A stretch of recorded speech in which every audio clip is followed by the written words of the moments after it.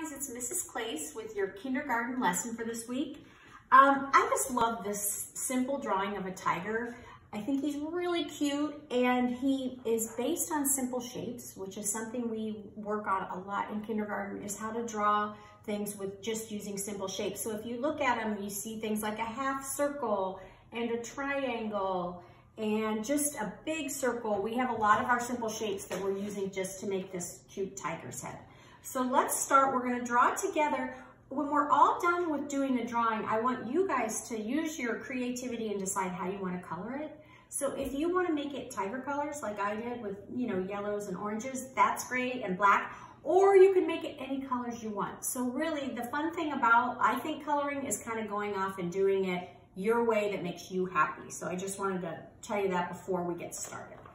Okay, so the first thing we need to do if we're finding simple shapes is see that we're starting with a big head to start with. So we're just starting with a big circle head on our paper, and it's gonna fill up a lot of the paper. So I'm just gonna go ahead with a black crayon. You might wanna start with a pencil at home in case you wanna erase, but if I draw in pencil, it'll be really hard for you guys to see. So I'm just doing mine with crayon. So I started with a big circle. If it's a little wonky, then who cares? It's all right. After you get your circle, just add your tiger's neck down on both sides. It could be thinner or thicker, it doesn't really matter, but it's just 2 lines down from the circle.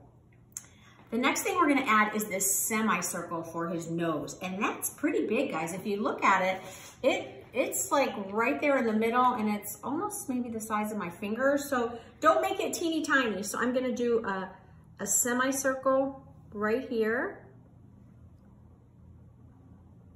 And then I got a nice big nose, and it's really cute. It looks like we're kind of zoomed in on his nose. Okay, after you do that, we're gonna do these lines that connect from the top of the head down to the edge of the semicircles.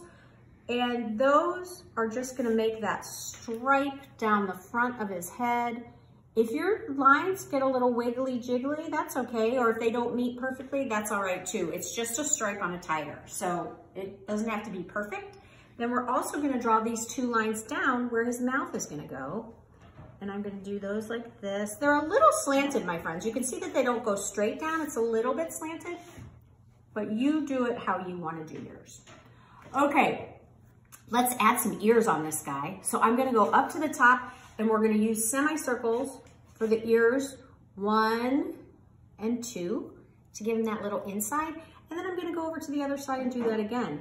Now, you know what, boys and girls? It is hard to be perfectly symmetrical when you do stuff like that, meaning keeping them exactly the same size, but oh well. Look, Mrs. Klace's aren't exactly the same size. No big deal. Okay, so it's starting to look a little bit like a tiger now. The triangles that you add to his face really help it make it look like he's got those stripes coming in around his face. So take your pencil or crayon or whatever you're working with, and you're just gonna make some triangles. They almost wrap around his face. Right? So we don't see the bottom line of the triangle. It's almost like making these like this around his face. I'm gonna make them nice and big so I have lots of room to color. I can make them as colorful as I want. And I'm just adding some stripes. Up top, maybe I just add 1 or 2 little guys. It could be 1, it could be 2, up on the top of his head. Whatever you like. Okay, so what are we still missing, my friends? We need to add these sweet eyes. Now, we know in the classroom, whenever there's eyes, everyone says, Mrs. Klace, can I draw the kind of eye I want to?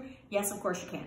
So I like this just simple eye on him. It kind of makes him look sort of like he's smiling in a way, or he's very peaceful and happy. So I gave him just those closed. It's like he's got his eyes closed.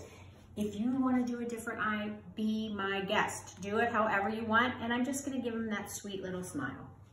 If you want to add a little tongue sticking out, you can. I know you guys always like to add those details. That's totally up to you. And last thing, before you color, let's add some whiskers. So here we go. We got whiskers. Oh my goodness. So boys and girls, once you're ready to start coloring, you color in these shapes the way you want. You can give him a background. Maybe he's peeking out in some leaves. Maybe you just want a blue background. I don't know, but have fun coloring them. And I miss you guys all, and I can't wait to hear about your tigers.